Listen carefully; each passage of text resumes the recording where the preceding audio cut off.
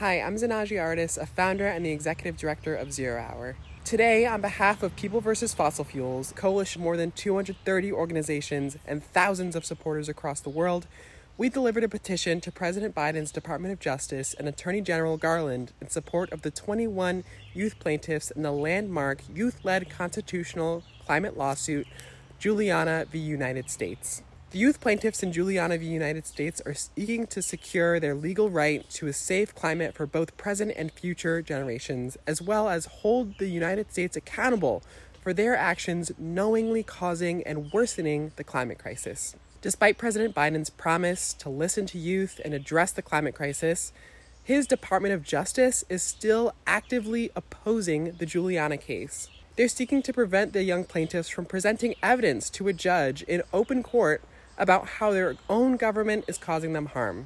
When this lawsuit was filed in 2015, I was just starting high school. Since then, young people like me, the Juliana plaintiffs, and millions of other young people have suffered from increasingly severe harm from climate change. We need our nation's courts to do their duty and protect our rights now. To learn more about how you can help, visit youthvgov.org and click on the Take Action button today. Thank you.